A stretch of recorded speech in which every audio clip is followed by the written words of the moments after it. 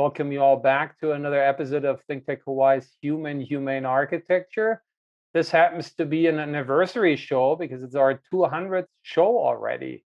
And we have together. That is magnificent.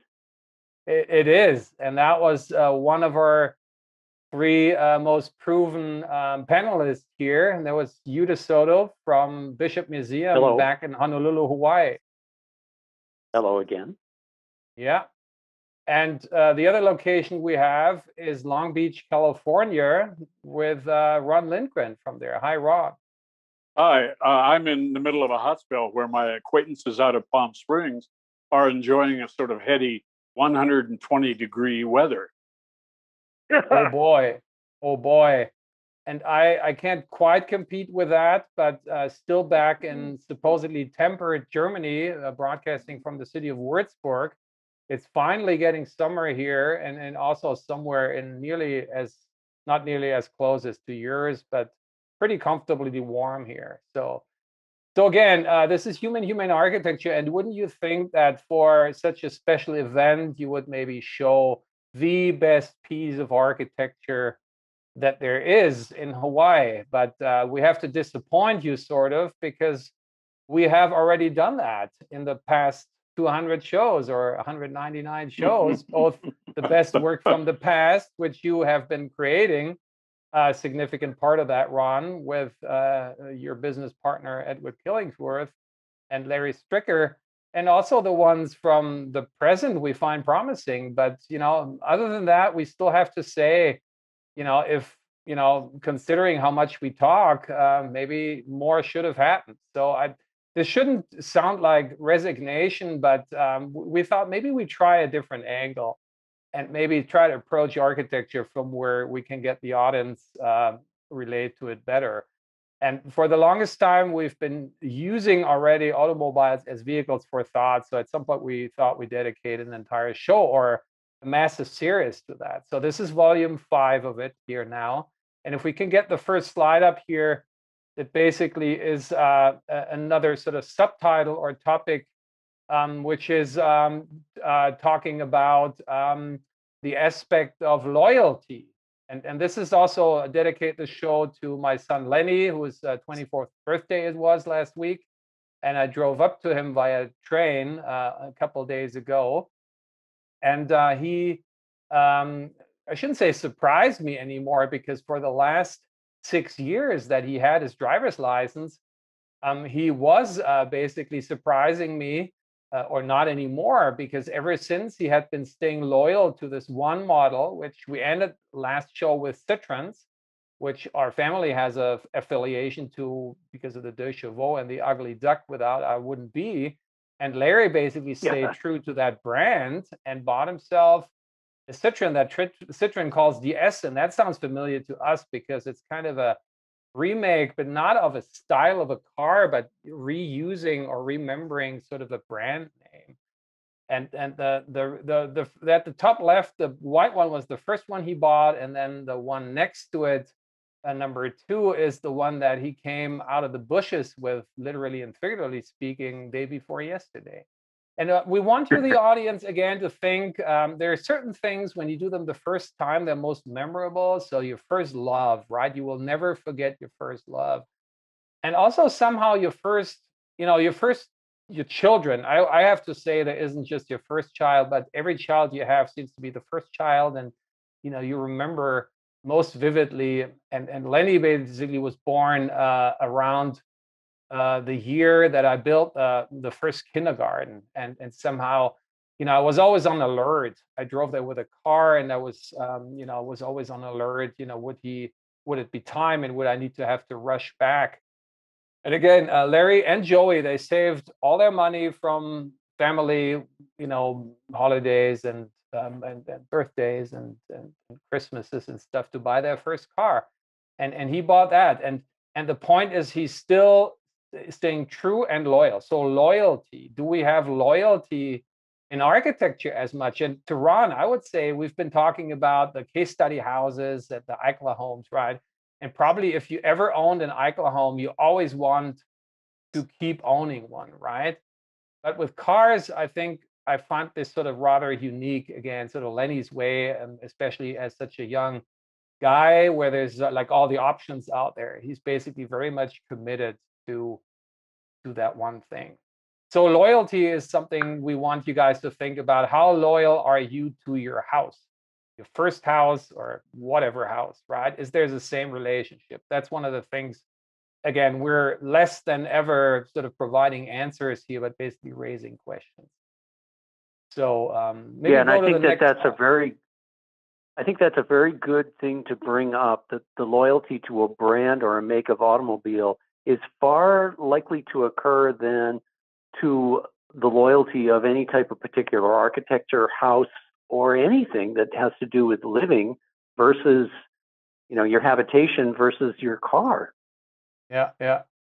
No, and if we get to the next slide, the other topic other point we want to make, you all think about what's the first car you ever drove, right? In America, obviously, that's why, you know, for kids, German kids, it's unimaginable that you can drive, earlier than you can in Germany, and driver's licenses are cheaper and easier to get, and that's what I experienced when I went there during college, where I also made my American driver's license. But in either way, it's like nothing beats this excitement when you're most likely still in a sort of a gender loaded culture, when your dad's mostly right allowed you to drive the first time. And this is the car that Joey and Lenny started illegally, and other following generations. Actually, the bonus son of my best German buddy, our tiki basement expert, Stefan Malta, he learned to drive in that car all illegally before they were ready for the kind of the official training. So they will never forget. And this car is a Renault Twingo, so another French manufacturer. This car is a quarter of a century years young. And thanks to Stefan's mechanic, who has always kept it alive, and closing one or a couple more eyes of all the little things that happen here and there. And now it's our exotic escapism expert, Susanne's childhood friend, basically, who Marcus, who keeps the Twingo on the road. And that car is just an amazing survivor. It's old and it's always been beaten. It's never gotten taken care of.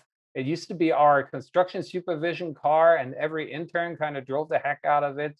And you probably can never get a softer, more wobbly transmission there, the gears, but it's still up and running. And so that's something that here in the city of Würzburg is actually a university town, and this seems to be the retirement headquarters of the Twingos, because almost like felt every fourth car seems to be like a Twingo.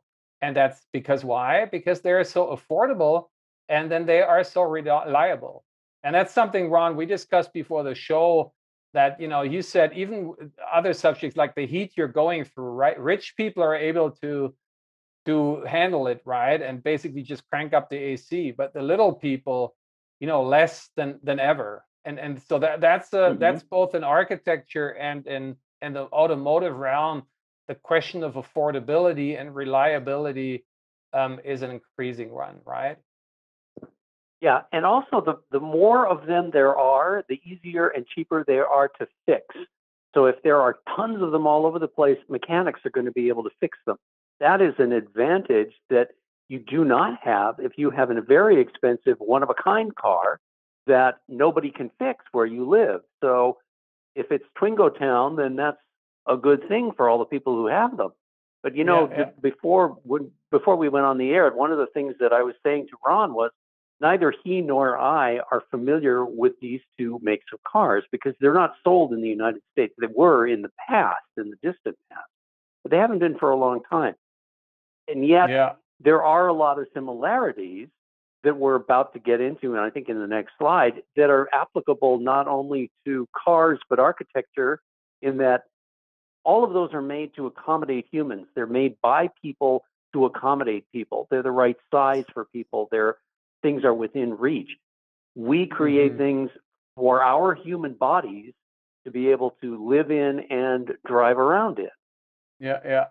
And to just let you know what's the reason behind a couple of the pictures here, the one number 9 at the bottom right is one that Joey basically took somewhere. And this is funny, right? Because that Twingo obviously seems like it wanted to go to Hawaii, but as you guys said, it never made it there, right? In No, the it did middle, not. the middle number 8 is recently where Joey and Lenny stopped by, and you see then Lenny's DS that we just showcased, and you see how large it is, although it's a small compact car as well compared to the Twingo. And at the very bottom, you Yeah. see Joey, and it wasn't his first car, but his, basically his first new car that his family supported him with was an A1. And that's for the Audi fans of us, which you, Ron, are one and I am. But that model you've never seen. And this is weird because it is a very great car. It's a small car. It's the entry-level Audi that is, by now, there were times where people with all their big Ram pickup trucks and stuff were afraid of small cars. But, that has eased a little bit, and people, you even see smart cars on the road. So this is way bigger, and it's way bigger than the Twingo. But also one point we want to come up with, and that's at the top left, the cute little frog up there is basically, despite some really bad postmodernism that we don't want to get into or even talk about, where architects made buildings look like other things.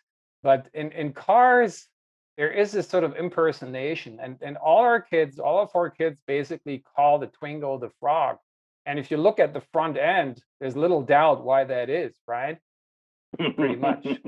And we also talked about a couple of times, we shouldn't talk about architecture without crediting the architects, so we shouldn't talk about cars without crediting the designers, although not naming them all the time.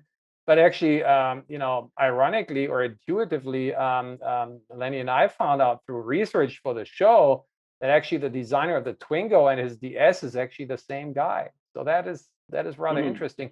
And another thing, so we should encourage you guys to do your own investigations and research, because you can find out strange things, and that gets us to the next slide. Because and I let you guys talk about that. So let's go to the next slide, and you tell what we discovered here recently. Well, you're talking about this multi-use interior here? Yeah. That one. Mm-hmm. Yeah. Well, the thing that struck me is that, as I said earlier, cars, just like houses and other architecture, are made to accommodate human bodies. Now, a car is like a little house or a little room that can be driven around. It's like a little piece of architecture.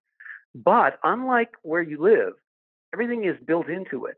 So you don't get to move the furniture around the way you would in an apartment or a home. Everything is attached to the floor because it has to be for safety. Yet you can accommodate a lot of movement and a lot of changes, even with the restrictions of all these built-in features. So this shows how you can either have the back seat pushed up so that there's room for things to be put in the back, or you can actually put the back seat down and lie down. So a car can accommodate things the way, as you see in the lower picture on the right, a tiny house can. A tiny house is kind of comparable to a car in that you live in it, but it has to be small and it has to be designed specifically to be as efficient as possible, as we see in the car interiors that we see the different configurations of. Yeah, and I might say that in the United States, especially today, there are two groups of people who are taking that idea of living in their vehicle or living in their cars. That first group were those after the 2008 recession who lost their homes and actually went out on the road and became urban nomads. Their situation has been celebrated in that Oscar-winning movie Nomadland that just came out a few months ago. But a less fortunate group, unfortunately, living in their cars, are those who have lost their jobs in the pandemic. They are getting pandemic relief checks, but they're using them to buy old cars or old RVs. And they and their families are trying to make a life in these vehicles. Yeah, and absolutely. And it's for people like that the tiny house, for people like that, that's what the entire tiny house concept is, or little house, in which you can move people, hopefully, either off the streets or out of their cars into a house. But the house, again, is going to have some features that are going to be comparable to the interior of a car. Yeah. And so the three terms we want to throw out to adopt to architecture is obviously versatility, is durability, and transformability. And so what you pointed out at the bottom right, this is the floor prints of the office home, which you can insert very strategically, very little additional walls, which are the black lines, the thicker black lines, and you can basically transform it into three individual parts of the house that you can rent out, because when shit happens and recession again or divorces and stuff like that, you don't need to sell the entire house. Yeah, you can rent out certain parts of it, and that's like the same which we try to illustrate with a car. When you need to go and buy more in bulk, you can actually very easily have the rear bench slide towards the front on a track and make yourself more trunk room, and then a little less passenger room, but there's still a lot, which is surprising for such a small car. And then again, as when I was trying to be lazy and not go out and take a picture of our own car, I was sort of Googling for that, and I found a picture where it was all flat, where the front seats basically are pushed all the way to the front, and the back of it back, and the same with the back seat, and you make it into a bed. That Suzanne is demonstrating here. And there again, if you're thinking about the students here in town, they're students, they don't have a lot of money, and they can afford that little car and not more. And when they're on a trip, they might not even be afford a hotel or even an Airbnb or whatever, right? So they might just want to crash in the car. So that's something that again, the Twingo, and I want to put this into the context of time, because I also, in the previous picture, we don't need to go back, but you guys saw the Ugly Duck again, and the Ugly Duck was discontinued in the early 90s, and this one here started in the early 90s. So thinking about it, in many ways, I think it's the successor of the Citroën DeSoto, and again, being this very, very basic car, and again, to that extent, obviously family tradition. Go to the next slide. We're still here. We want you, the audience, to think about what was our first car. And my first car, we're all going to share what our first cars were, and I start out here, was actually my mother's car. You see here on the picture number 2 up there, standing next to my sister, and my sister is in front of her car.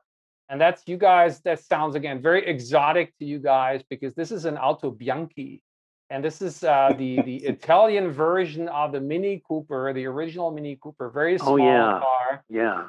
There's also like, we guys, I was a sandbox, miniature car nut kid that loved to do that. But the one at the top right, I wasn't supposed to touch, because that's one by my mother, who has the miniature version of that one, and she always kept it at a safe place, so I wouldn't ruin it in the sandbox. And I'm the beneficiary of that now, because otherwise I would be gone by now. And my father kindly took a picture of that one. And she had this sort of mustard colored ones, and then the blue one was actually the one that she had after that she gave to me. And that was Ron, you've been talking. I mean, Eric Bricker, who's going to do the movie about Ed Killingsworth, and you guys, lives in Texas and had this horrible situation not that long ago about this, other extreme of temperatures being low, where it usually doesn't happen, and water pipes bursting and stuff like that. Besides these sort of more rare and unusual events, houses are still pretty sort of safe, while cars, by their nature, is a lot of mass that needs to be moved, and and the technology needed to make that happen, basically. And also, cars, by moving, are vulnerable to be hit or hit something, right? And this is the car that it was my first car, but what I really worked it hard. I got off the road on a trip back to my army base, and got on an over ice bridge, I basically, my first wife, we got on the farm, we got stuck and the tractor pulled us out, but didn't put the chain to the frame, but to the hood, and pulled the hood out, and I banged it back in with a sledgehammer. And the most spectacle for you guys is when we were all butterflies in our stomachs and we're thinking we needed to kiss each other. That was when we got close to an intersection and we ran into the guy in front of us. So, but I have to say, the very little small picture in there, the red one, I want to thank a guy who basically bought it, and he was the little brother of a classmate of mine, Dietmar Schaper, and he brought it back to original pristine condition, and he painted it Ferrari red, as you can see there. And these cars are an absolute rarity. They were pretty rare back then, but now they're absolutely. I don't think I ever seen one ever in the last couple of years anywhere in Germany anymore. And Lenny here many years ago is posing next to one of the few ones we found on the road, and that was one that parked next to our conversion of this apartment building, the Pilk apartment buildings, where and this particular model was actually the Abarth. And the Abarth we know now from the Cinquecentos, the retro, the Fiat 500s. These are the hot rod machines, the ones with the more horsepower. And that one had one like that. And the Italians called it the flying coffin because it was so light and, you know, relatively to that much horsepower, which was only 70, which sounds ridiculous, but the car was so light. So again, a similar kind of an approach regarding our remodeling of the Pilke apartments, sort of like a hot rodding, like enhancing certain aspects of it. So here there's this thing, you know, the popping out of the hood, which is the kind of the hot rod thing. So again, you, the audience, think about your first car and the first architecture you were exposed to, and think about, do you have same feelings? Do you have same attitudes? And what are similarities and what are differences? Okay, and Martin, so yeah. And Martin, when you were mentioning automobile accidents, that sort of pinged something in my brain, rather dispiriting statistics for the United States. From 1899 until this very year, over 3.8 million Americans have been killed, 5 to 6 times more than that injured. And even today, automobile fatalities as an average each year run a little bit more than 36,000 people lost. Absolutely. And that basically, yeah. And that gets us to the next slide, because that has to do with your first car, DeSoto. Oh, it certainly does. And this is a picture of me with my first car in the upper right, which was a 1971 Volkswagen Super Beetle that got imported all the way from Germany to the island of Oahu. But I wasn't the only one who had a Volkswagen Beetle in those days, because they were very popular here. There were lots of cars. There were lots of Volkswagens here. And you were saying that you saw seemed like every fourth car was a Twingo in the college town. Well, practically every fourth or fifth car here was a Volkswagen Beetle. And they started being imported here in the 1950s and into the 1970s. There were lots of them. But my car, speaking of car crashes, met its end very spectacularly. And you can see a little picture of it in the middle of the top row of pictures here, because it got flipped on the H1 freeway in 1978. And that was the end of it. It was not the end of me, because I was wearing my 3-point seatbelt with a shoulder harness. Very few people did in those days, but that's why I survived. That's why I'm alive today, to be able to talk about this. Thank you. One of the things, yeah, thank you. Thank you, seatbelt. But one thing I think that we can mention too is, which we'll talk about in the next slide, which we probably won't get to till our next show. But the styling of the Beetle, one of the reasons it stood out so much in those years was because it was a very old design from the 1930s. So by the time the Beetles were becoming really popular in the United States and worldwide, they were already a very old design. But that is another whole topic of design in the 1930s, streamlining, etc., which we'll get into at another point. Yeah, and since you invited us, we still made it to that next slide, so we're on it, DeSoto. And I think you're making it a good point, because, again, the most darkest figure of my culture from the past, Hitler, was the inventor of the Käfer, how it's called, and Käfer means beetle. and again, you know, you don't need to have much imagination. Again, if you call it Twingo a frog, why you call the VW, you know, the bug, the Käfer, the beetle. But luckily, thanks to you guys, that darkest era didn't last. It lasted long enough, too long, but you ended it at some point, luckily. And so after that, you know, no one hardly ever remembers the car, you know, for that origin. It almost flipped its meaning, right? 180 degrees. But there's also one thing, again, comparing architecture and automobiles and climates. You probably, again, could have been rolling down your still crank-equipped windows and basically cruising the island without anything else. And if you guys are more interested, we actually, the picture from your legendary accident that made it to the title page of the paper news, we dedicated an entire show to the comparison of VWs in Hawaii, and we called it air-cooled architecture and air-cooled automobiles, because that's what they are. Right. And so you could have used, you know, obviously the trade winds to cool your engine, obviously, and also cool yourself. Just keep the window open. Where they come from, which is here, not so much, because this is temperate climate, and it's either damn hot like now, or it's really crazy cool. And so you see at the top my mother in her hometown standing in front of one that they use for an ice skating rink to basically scrape the snow and the ice off at times. And you can see how it's starting to get really rusted, and they put this sort of rad, you know, desperate kind of attempt to keep it away from rusting, put this kind of rust-proof stuff on. And the other picture at the very bottom right there is basically my mother again and my sister, because something you share, DeSoto, is that both your first cars were beetles, were bugs. And here it is. Yeah. And again, here's the poster that you contributed at the bottom left, KDF.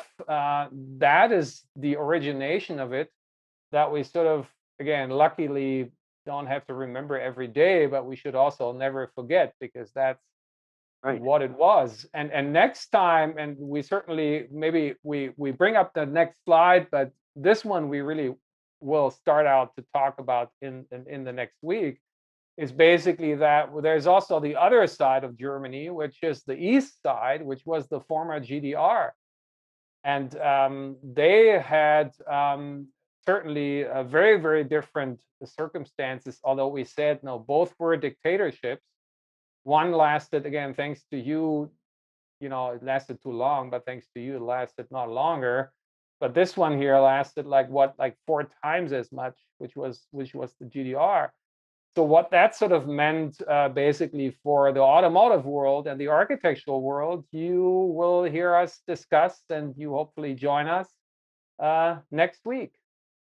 So until then, you guys stay mentally mobile as much as you can. Will do.